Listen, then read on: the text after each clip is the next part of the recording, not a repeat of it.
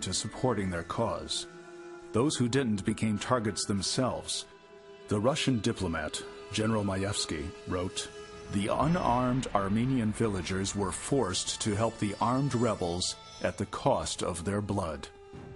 Akdamar Island, surrounded by Lake Van, was a major base of operations for the Armenian revolutionaries. From this Armenian church, they masterminded attacks against Muslim villages, provoking them to retaliate. The rebels attacked policemen and other local officials. Their favorite targets were Kurdish villages. Armenians and Kurds had a long history of squabbling over land. This bad blood exploded into violent massacres. The Armenian revolutionaries, sometimes using them, but mainly using their own men from Russia, came in and began to attack Kurdish tribes. Now, why in the world would, say, 30 people attack a large Kurdish tribe? The reason is to spark reprisals. You attack a Kurdish tribe, which is armed, which is dangerous. You kill a number of their people that are off herding sheep. You attack a village that isn't protected at the moment. You do something that will allow you to cause a problem and then to escape. The Kurds were not a people to sit still in the face of provocation. They began to kill Armenians. There was a great hostility between Kurds and Armenians in some parts of eastern Anatolia. And when the Kurds were brought into the Ottoman Empire, the military forces of the Ottoman Empire, this created a situation where there was a lot of tension between Kurds and Armenians in eastern Anatolia, which could be used by the central government sometimes for their own purposes, the purposes of the Central Ottoman state, and on other occasions it got out of hand. To the rebels, it didn't matter whether innocent Armenians were being slaughtered. Provocation was their goal.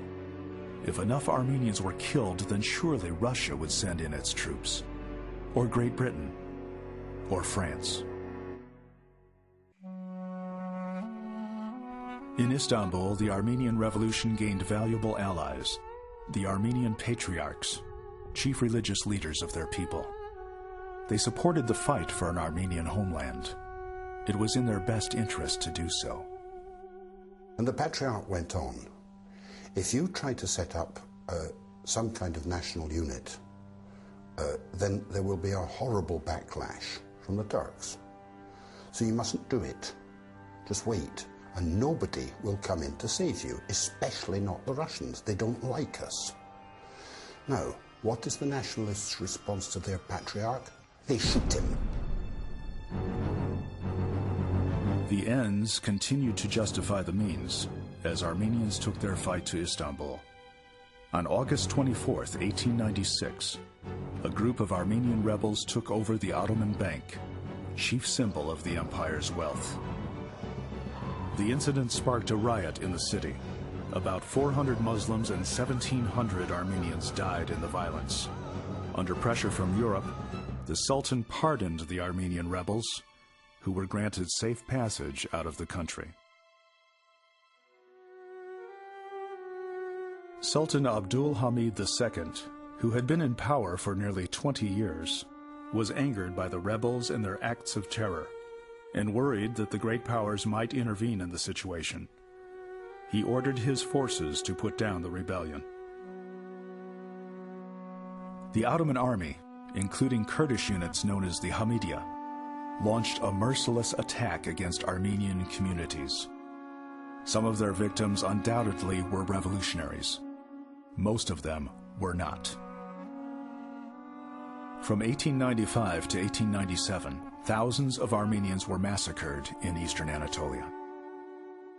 These massacres were seen as, in a sense, a warning to the Armenians not to organize further and go in the direction that they'd been going before, challenging the Ottoman government, and to put aside their demands for reforms, which were feared ultimately would lead to demands for autonomy and independence. In fact, the Hunchakian Party's plan did include ultimately independence for the Ottoman Armenians. Despite the massacres, Armenian rebels such as General Antranik kept up the fight. From 1901 to 1904, his forces attacked and killed thousands of innocent Muslims. Armenian guerrilla forces, portrayed as freedom fighters in the Western press, kept up the struggle against Ottoman rule. In this effort, Christian missions became military warehouses. These missionary schools started to serve like fortresses for the Armenians.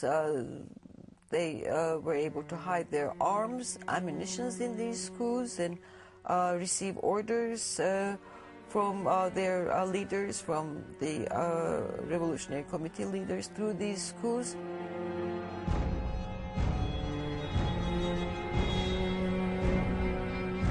As the great powers moved closer to war, Armenian revolutionaries changed their strategy. The focus shifted from provocations against Muslims to the procurement of arms and ammunition. When war finally did come, the rebels would be ready to help the enemies of the empire.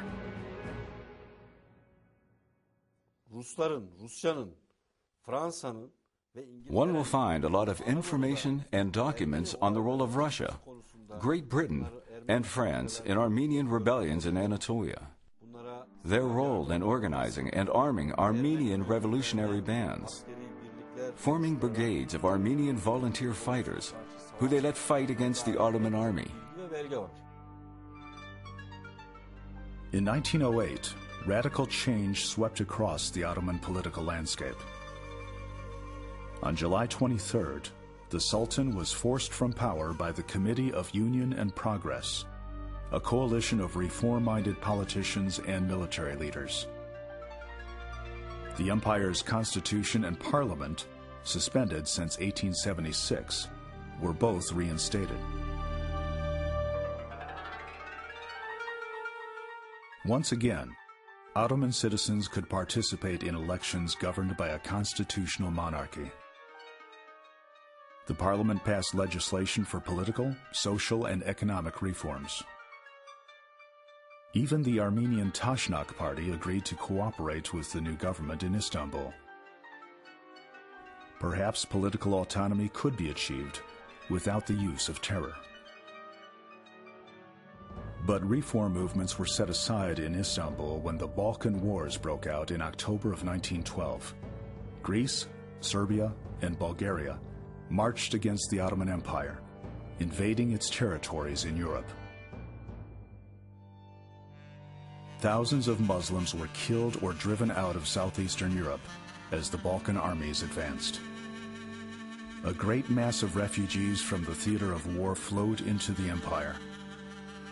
In a horrific prelude to World War I, the Balkans were torn apart by combat, famine, and massacre.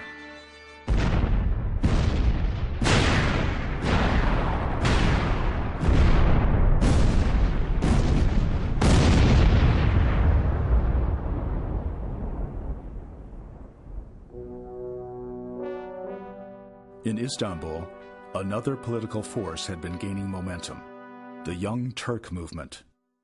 It supported the empire's military leaders, and the Ottoman government became a dictatorship in early 1913, led by a triumvirate of men. Minister of War, Enver Pasha. Minister of Interior, Talat Pasha. And Minister of the Navy, Cemal Pasha. Under their rule, social and political reform continued, even as the empire drew closer to its own demise. The head of the Armenian national delegation, Bogos Nubar, still managed to negotiate some reforms for the Armenian people. But these promises were shattered by the outbreak of World War I. In August 1914, the war that Europe had been waiting for finally arrived. Great Britain, France, and Russia lined up against